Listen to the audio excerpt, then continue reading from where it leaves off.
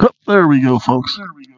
Hit my music!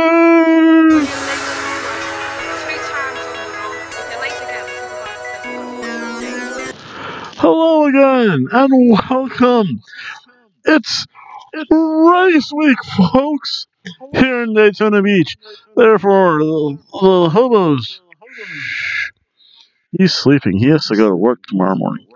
But it's me, it's the one, the only, the Techno Blue Ranger, here to give you your NXT TakeOver Portland predictions. But first I have to start off. Hobo Tom did leave me some notes here, folks. I have to give some shout outs to some people. Chico Mada, you, sir, have earned that 6 count.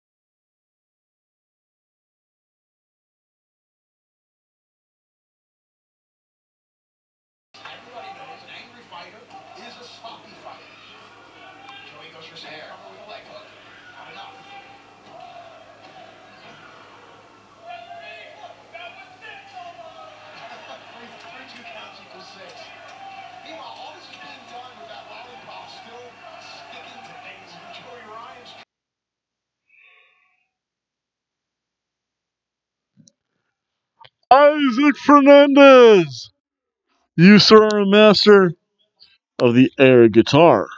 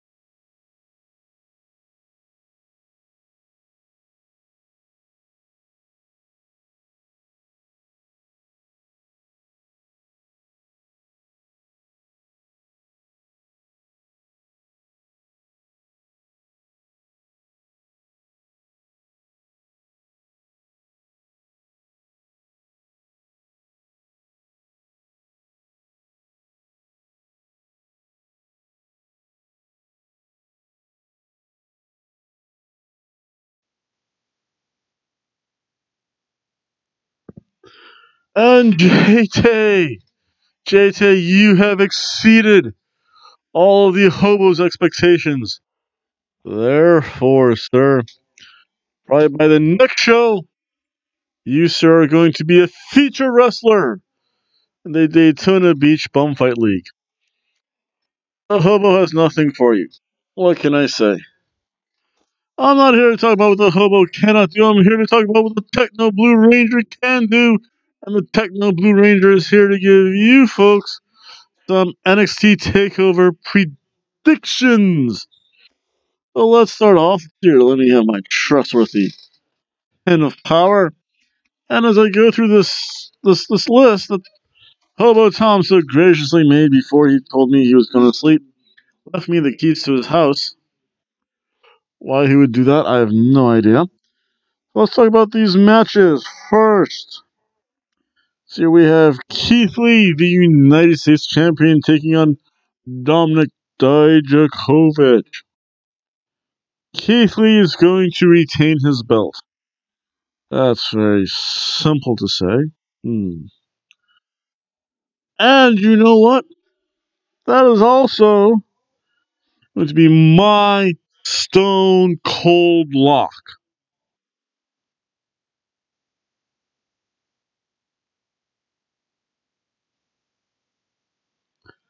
And in a women's match, or one of the women's matches, we have Evil Dakota Kai taking on the girl with the shiniest wizard, Tegan Knox. Tegan Knox is going to win, folks. That sounds about right. So hard to predict this news match, though.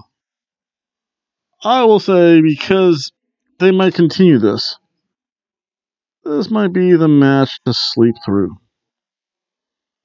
Yes, Dakota Kai, even though she's going to lose to Tegan Knox, this is going to be a time to take a nap.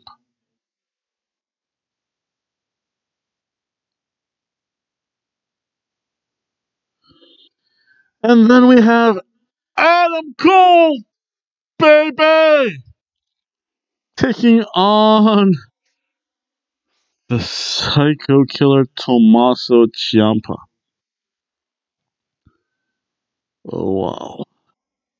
I do want to see. Tommaso Ciampa is the new champion because he gets Goldie back. Then we have the one, the only, the Undisputed Era taking on the Broserweights. Because they're a new tag team, they're not going to win. Undisputed Era still has to have some kind of gold. The Undisputed Era retain their championships. That sounds about right.